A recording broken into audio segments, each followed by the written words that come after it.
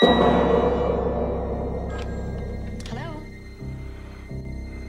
Hello?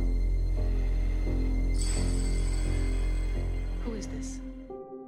Dorothy Jane Scott was born on April 23rd, 1948. At the time of our story, she is located in Stanton, California. The year is 1980. By all accounts, she was close to her family, yet remained independent. Her parents still lived in Anaheim, and she worked 2 jobs in this small town. One of the shops she worked in was called Swinger Psych Shop, and the other was a head shop called Custom John's. She persistently followed a set routine, which involved dropping her son Sean, otherwise known as Shanty, off at her parents when attending to work commitments. Everyone that knew her described her as introverted, responsible, and methodical. Some have even gone so far as to call her quite boring. She was not a partaker of alcohol or drugs, and was seen by most to be a homebird who preferred isolation and spending time with her son to social environments. Be this as it may, the strange actions of another would begin to alter her life in the early months of 1980. It all began with strange phone calls she received from an unknown man, who at first appeared simply obsessed by the demure mother. She told those closest to her about the calls, stating that she recognised the voice, though could not place it with anyone in particular. Many in subsequent years have said it had to have been an acquaintance with whom she had exchanged a few words. The subject matter of the calls differed each time he rang. Sometimes he confessed his love for her, at other times he would issue threats to kill. From these calls, it became apparent that he did not simply confine his interactions with her to verbal exchanges over the phone. While talking to her, he would tell her what she was wearing, who she had been talking to, and what she had done on any given day. On one call he said, and I quote, "I saw that man in the shop today. Is he your lover? If he is, he will suffer the same fate as you." Another call said, "I got you a present, Dorothy. Look outside, Dorothy. I think you'll like it." On inquiry, Dorothy noticed a dead rose placed on her windshield. The most frightening call came when he remarked, "You're going to come my way, and when I get you alone, I will cut you up into tiny pieces so no one will ever find you." In the aftermath of these calls, she told her mother she was disconcerted and scared. However, she put the remarks down as nothing other than a sick joke. She did contemplate buying a gun, but decided against this due to her reservations. She also didn't want a firearm in the same house as her 4-year-old son. Instead, she opted for karate lessons and began them the week before her disappearance.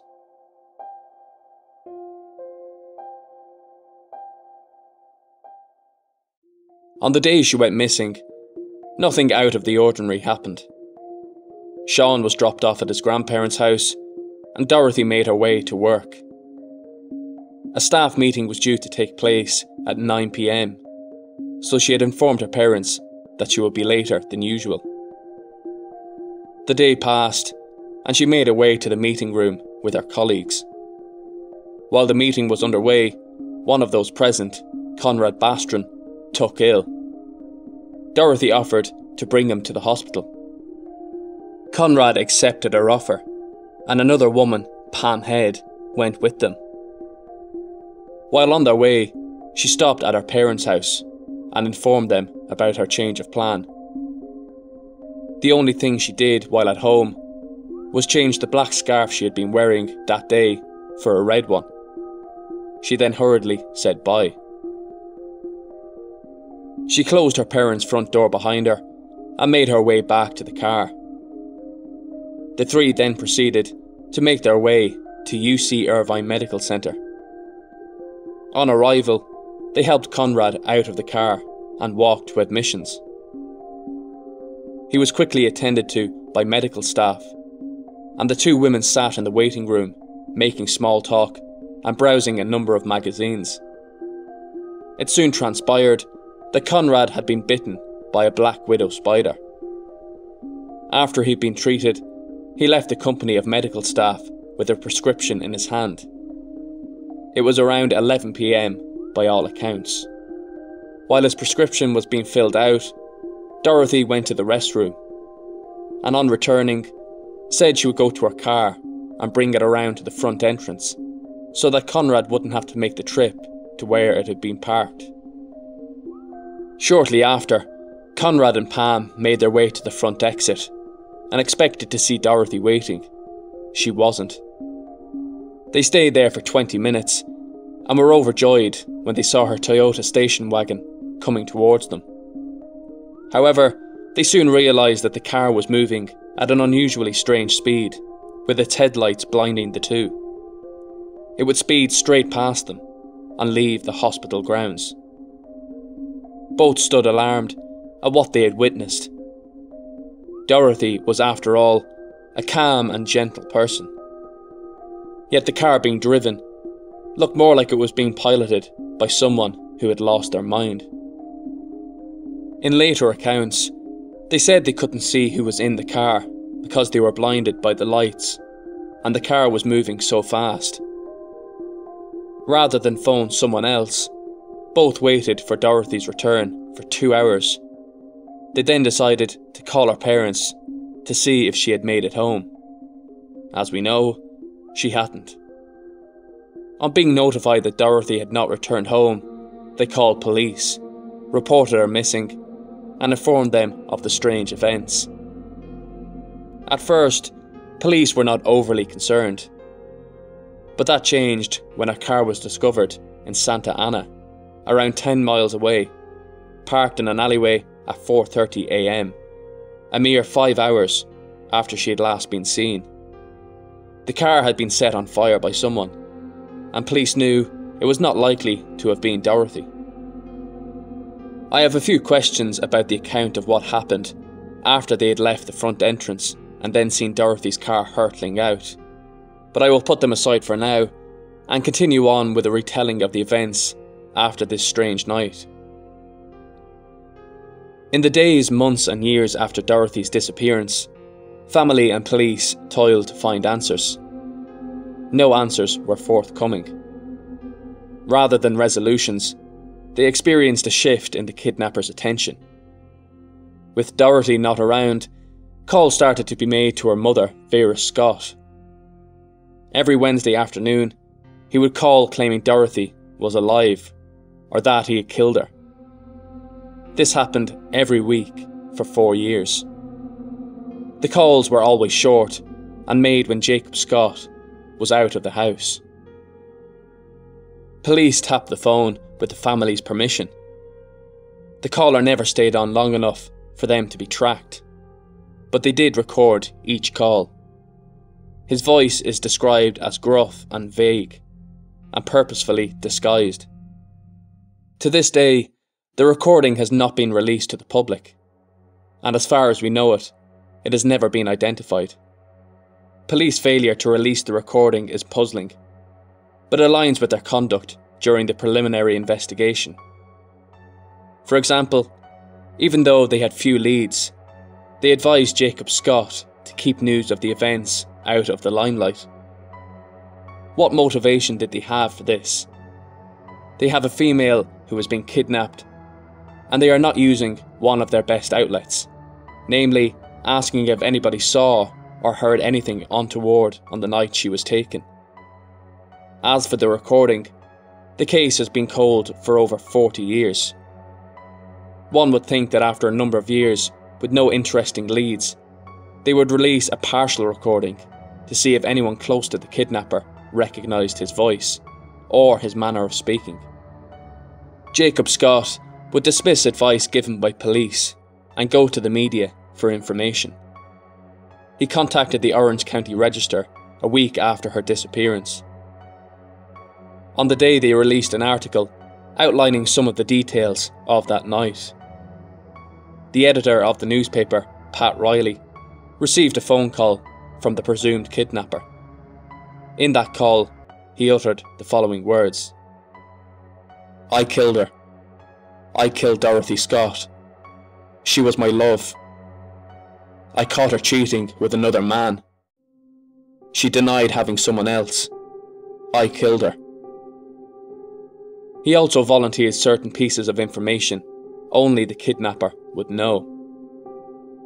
He stated that Dorothy had been wearing a red scarf and was at the hospital with a colleague who had sustained a spider bite. He also indicated that he had talked to Dorothy by phone when she was at the hospital with Pam and Conrad. Dorothy's family and friends were bemused at the insinuations made by the caller. They were adamant Dorothy didn't have any love interests in her life. She didn't have the time. As far as they were concerned, it only indicated further that the kidnapper was living in a fictional world of his own making. I will talk more about the alleged call he made to Dorothy later. The continued calls do raise a number of questions. Why would the killer continue to call Vera Scott? Did he have a grudge against the Scotts? Was it simply a psychopath's way of maintaining a sense of control? Or was he feeding his chronic obsession for Dorothy? There's a possibility that the kidnapper worked in the same shop as Dorothy. It's also known that Jacob Scott was a previous owner of the swinger psych shop where she worked. And from our research, it has been said he still had a partial stake in the enterprise. The kidnapper could therefore be a disgruntled employee. He could have been someone who had a run-in with Jacob. He may well have been fired. One can only assume investigators followed up on these possibilities. One thing we know is that these taunting calls went on for 4 years, until one day he changed his usual pattern of calling when he knew Vera was at home. On this day, he called in the evening, and Jacob answered the phone and told the caller he had the wrong number. The calls came to a stop. The halting of calls certainly seems to suggest that he possibly knew Jacob and was worried that he might be identified. This would indicate more than just a passing familiarity. Police didn't have anything to go on. Nobody had seen Dorothy in the car with anyone. Nobody saw her car being driven. Nobody saw it being parked and then set on fire, and therefore no arrests were made. They did question the father of Sean, Dennis Terry, but he was living in Missouri at the time of her disappearance. Another name continually pops up when searching this case, and we were not sure if we would mention him. But he has been named by Dorothy's son in subsequent years. That man is Mike Butler. He worked as a mechanic in a premises next door to Swinger's Psych Shop. His sister also worked with Dorothy at the same location. Most of the allegations seem to stem from what people perceived as strange characteristics. There is also a lot of talk regarding his religious practices. Apparently, he had an interest in the occult.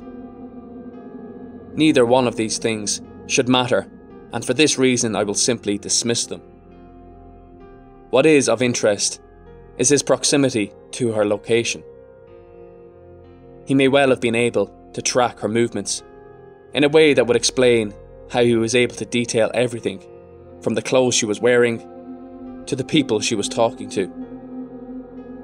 Though this is an interesting line of inquiry that police may have utilised, there is nothing linking him to the disappearance of Dorothy, and he wasn't even named as a suspect or person of interest.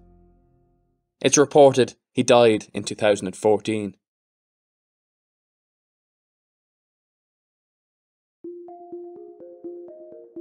Remains were unearthed on August 6, 1984, on Santa Ana Canyon Road. At first, the operator of heavy machinery believed it was dog bones, and it was. But on closer inspection, he noticed the unmistakable contours of a human skull. It later turned out that the human remains had been buried underneath the remains of a dog, quite possibly the killer's. Other items were found at the location, including a turquoise ring and watch. The watch still had the date May 29th, 1980 on it. This instantly drew the attention of police. They also noticed that the watch had come to a halt at 12:30 AM, only 1 hour after Dorothy's car had gone speeding past Conrad and Pam. Before the body was formally identified, Dorothy's mother Vera confirmed both the ring and watch had belonged to her daughter. A week later, dental records settled the matter. Both of her parents said they were both heartbroken and relieved. Their 4-year ordeal had reached a conclusion. They could get on with raising their grandson. However, the caller, kidnapper and killer would try one last time to get under the skin of Dorothy's family. While they were in the process of making funeral arrangements, another call was made to her house. On this occasion, her brother answered the phone and was again taunted.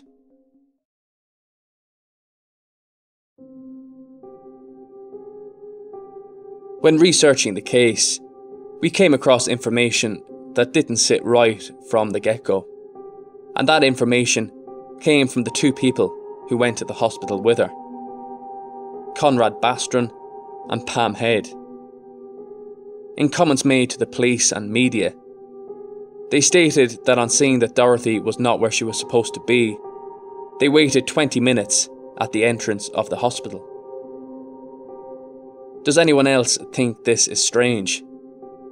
Think of a normal reaction to such a situation. You might be a little irritated, but after a few minutes of waiting around, wanting to get home, surely you would go in search of Dorothy and her car. It said that Dorothy walked into the hospital with them, so both would have known where the car was parked. Instead, they waited around while Dorothy was likely already in the presence of her soon-to-be killer. Another aspect of their story that doesn't add up is their statements regarding what they did when they saw her Toyota speed past them. They stood around for 2 hours, believing she might return. This appears to me implausible.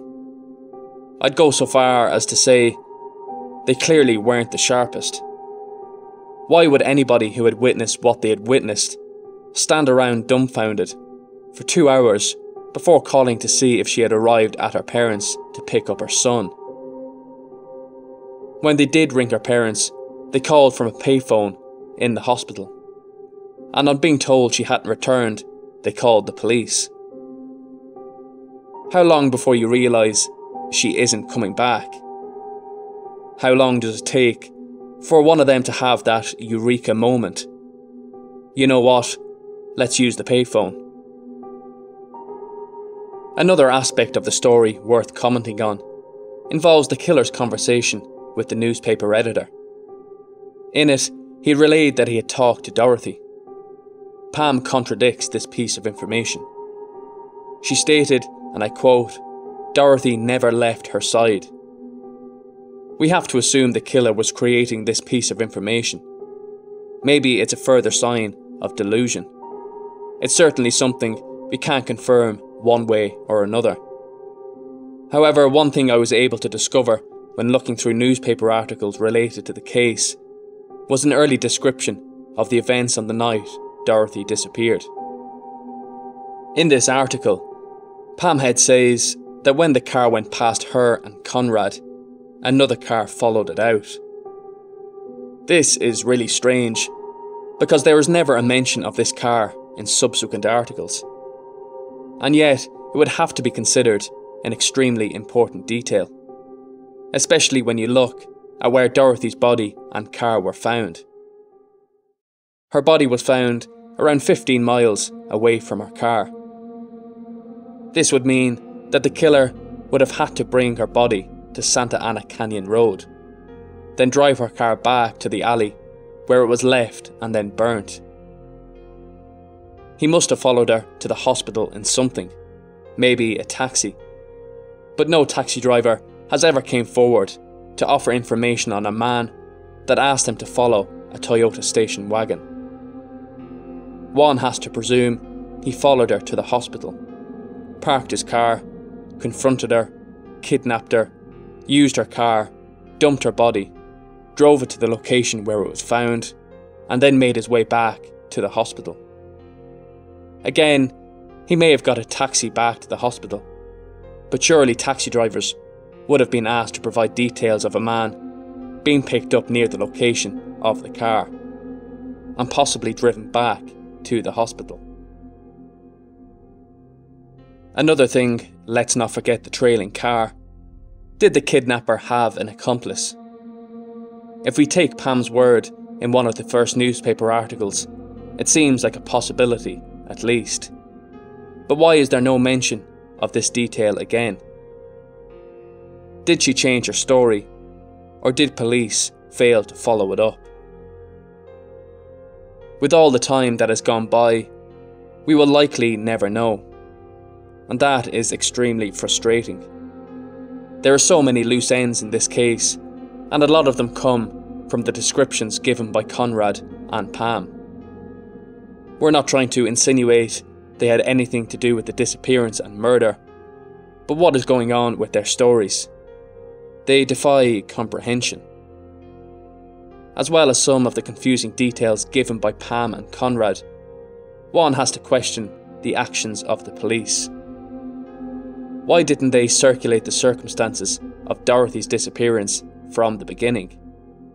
They clearly had no leads. Lastly, why haven't they released the caller's voice? What harm would it have done when all of the routes to finding the caller had been exhausted? There's no doubt it's a strange case, and questions arise continually while researching it.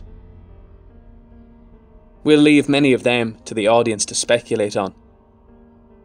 One thing we do know is that Sean never got to know his mother, who by all accounts was loving, industrious, and deeply committed to providing her son with all the things he needed to succeed in the world.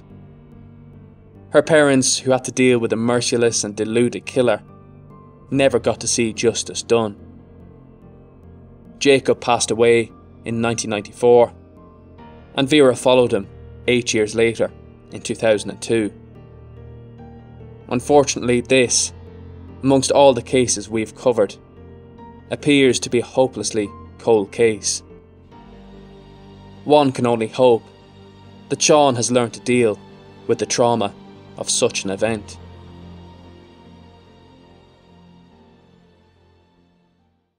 Thanks to everyone once again for watching. If you enjoyed the video, please make sure to like, comment, share and subscribe to Mystery Scope. Until the next time, take care.